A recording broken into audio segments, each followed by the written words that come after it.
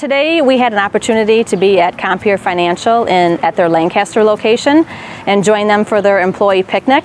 This was a great opportunity to be able to bring our mobile ag trailer and show them what we were able to purchase because of their partnership and their grant funds.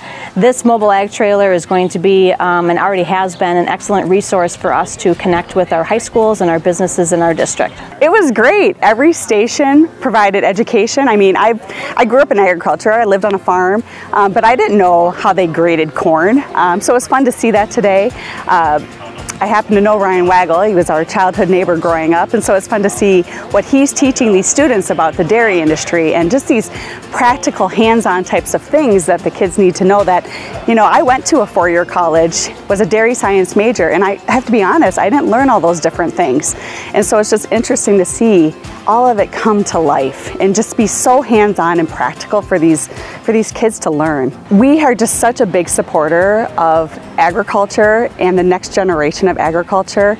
We see the importance of educating this next group, the future agriculturalists, and Southwest Tech does such a great job of providing that hands-on education that so many need. There's just so much opportunity in agriculture that we just need kids that are willing to go into ag and see the opportunities that are there for them. So the ag trailer has been a great resource for us to use and carry our agriculture lab equipment out to schools, to businesses, or even at shows where we can help people understand some of the skill sets and the careers that we're training for.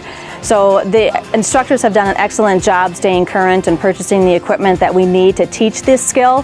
When you live in Wisconsin, and quite often most of our education takes place in the winter months, that's opposite of when a lot of agriculture activity is happening. So we have a lot of plant models and livestock models that allow us to teach as much skill as possible in the classroom, in addition to, you know, being able to take farm tours and internships as well and give them that hands-on experience. I think we've all learned, right, through the pandemic that the hands-on, the in-person is so important. I mean, in fact, Compeer's staff is just coming back to the offices. For us to come together today to see this is just so exciting.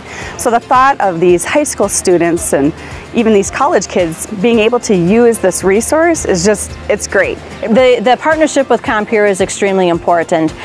This trailer is not an easy task to purchase, and so their grant funds allowed us to get our hands on this trailer and take our education and our expertise more mobile. Without that partnership, it would be a lot more challenging and probably would not even have the trailer at this point. But it really is a great way to extend our education services beyond our campus in Fenimore as we pull the trailer into local high schools and work with our agriculture instructors there, as well as other companies down the road. It's been a great partnership over the last few years. We've really grown it. In 2019, we were able to give Southwest Tech a $50,000 More for Agriculture grant to make this happen, or help make this happen. So it's just exciting to see it in person, live. It's come to life, and all the good that it's going to do for the local high schools and for just the general public in the area.